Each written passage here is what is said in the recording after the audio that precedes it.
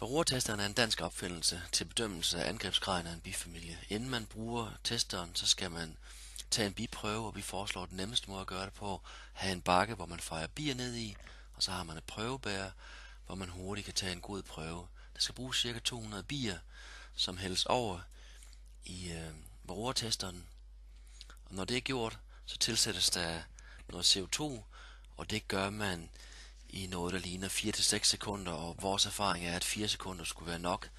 Man skal lade CO2'en virke i cirka 10-20 sekunder, inden at bierne de ligesom besvimer. Man skal passe på, at man ikke går hen og bruger for meget CO2, det er meget nemt at sprøjte meget ind i.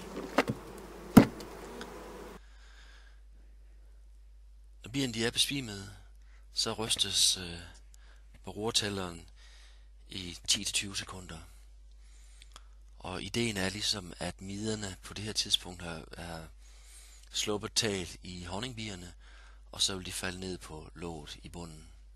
Vi har testet den her tester i Danmarks Biavlerforening, og den tager cirka noget, der ligner 40-50% af de midder, som sidder på bierne, så effektiviteten er ikke helt så stor. Men den kan godt bruges til at give en indikation af middetrykket i en bifamilie. Efter bedøvelsen så vil bierne langsomt vågne op igen, og så kan de, efter prøven er taget, så kan de kastes tilbage i bifamilien.